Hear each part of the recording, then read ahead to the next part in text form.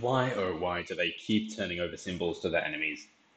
The hand sign, the OK hand sign from Operation OKKK, which has been used for hundreds of years, has finally been recognized as a hate symbol from the Anti-Defamation League.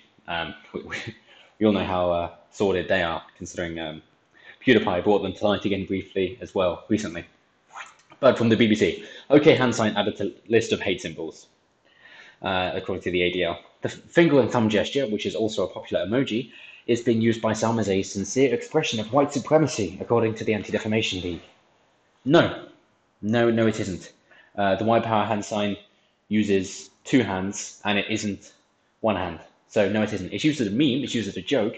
It's used to poke fun at you, who are just hysterics. It's the outrage and thinking, oh no, it's going to be violence in video games. Oh no, it's all satanic worship because of rock music. Oh no, heavy metal is going to be the end of civilization. Oh. 6x and Anna 666 does more details into this. You can just check him out. So, but the US anti-hate group says the overwhelming usage of the hand gesture today is still to show approval or that something is okay. Yes, it is. Or it's a meme. It's not used as sincere white supremacy. It's the same thing as Count Dankula, that he was fined £600, wasn't he? It was taken directly out of his bank account because he was going to refuse to pay it. But the Scottish government just went, yeah, yoink, we'll be having that, because he was mocking Nazis. So it's the same thing here, that any mockery of Nazism or socialism, national or otherwise, is seen as evil, of course, because socialism is amazing, even if it's national socialism. So obviously these people like the BBC supporting Nazi policies, including prosecuting people for mocking them, as we can see here. That's no word of a lie. And in case you're wondering, oh, but how real is this? Where's the fake news in this BBC article? Well, you can spot it right here. Members of the far-right group Proud Boys made a hand gesture at a rally in Oregon. It's not a far-right group. It's a splinter cell, essentially. There are a load of different people, and it was founded by the founder of Vice and also Hipsterdom, Gavin McInnes. But he's been smeared recently. I'm never sure why. But the Proud Boys, and that's also a tongue-in-cheek name because he created it as a joke all those years ago. So again, not a far-right group. Was he the leader? No. And in order to try and show that, he was saying, well, if I was, then I am saying that I'm not the leader now because I never was the leader. So what are you gonna do? And he did that in order to try and lessen the sentences of some of the people who ascribe to be members of the Proud Boys. That's why he did it, to try and help out the people. So they say other symbols added to the list include burning neo-Nazi symbols. Burning neo-Nazi symbols. So that means you support it. So when you burn the American flag, that means you support America. Hang on a minute.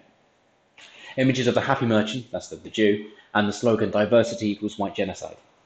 Yes, a hate symbol is saying diversity equals white genocide.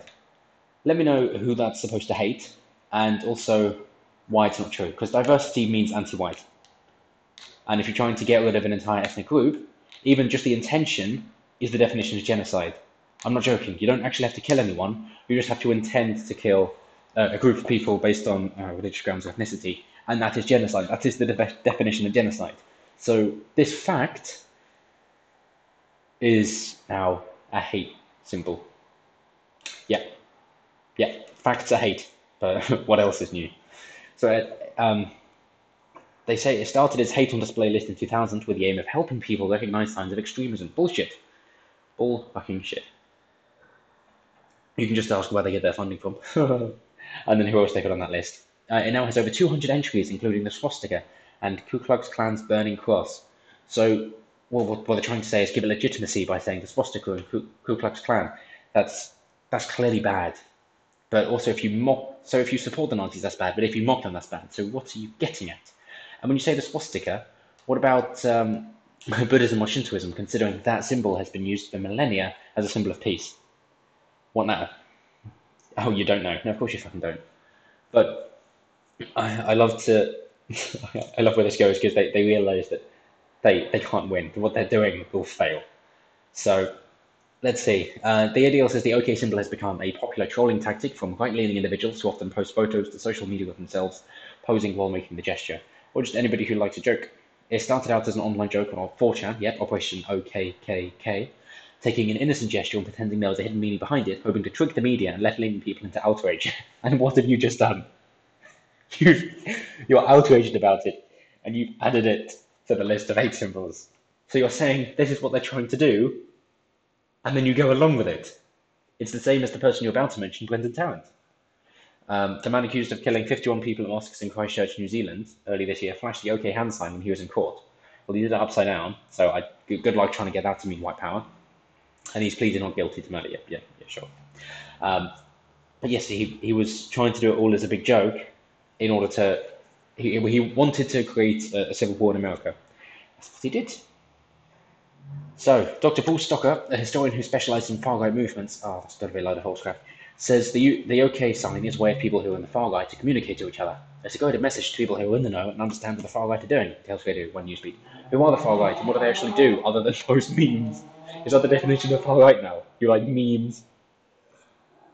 The symbol indicates to call supporters that they are one of them, or just that they're okay. Like, you're right. I'm fine. Flashes the OK hand sign. You're not all right, you're alt-right. No. Oh dear. The writer says it's common for extremist groups to take signs already in the public domain and twist their meaning.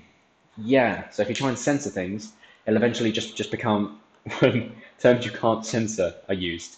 The same as, of course, we know using Google, Yahoo, Twitter, Facebook, I believe. They're all slurs as well if you're in those circles. Yeah, but you're not going to censor those words, right? Of course not. And then, yeah, they say, as a result, someone who uses the symbol cannot be assumed to be using the symbol in either a trolling or white supremacist context.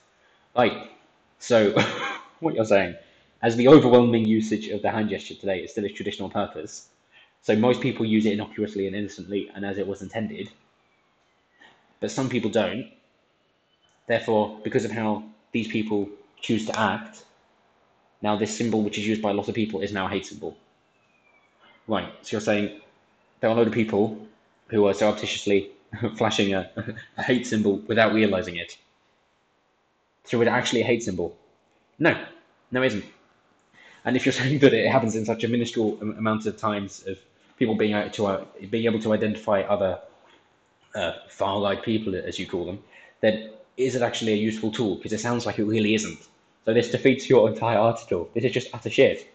You've explained why what you're doing doesn't make sense, in that you can't actually identify the people you're supposed to identify, and you've also said how that the groups that you're so afraid of are going to continue to find new ways to get their message across while also so the people you're afraid of who you think are using the OK hand sign as a white power gesture, although you don't say that here, you just say hate symbol because it's not the white power gesture now, I guess, or are you still trying to push that false narrative? But those people you're afraid of, you're admitting, are going to find new ways to say their message anyway, and all you're doing is making it more obscure so that they can't be identified anymore, but they can still push their messages through. Surely you'd want them exposed to know who they are, and therefore you don't associate with them. Wouldn't you like that? No? Okay. And then, I've lost my train of thought. But you're saying, so it isn't effective. People are always going to find new ways. And also, yes, that you're admitting that this was false. This was made to just make it seem as if it was a real thing when it isn't real. And what you're saying is, oh yes, but it's actually real. You're saying exactly what they intended to do, and then falling for it exactly as they said you would. How are you not seeing this? Do you have no self-awareness? Why do you think you're above everyone else? But I guess that's where the main has come from. So anyway, that's it for now. Let me know what you think below, and again, look forward to seeing those OK hand signs in the comments. And I'll see you next time. Have a good one.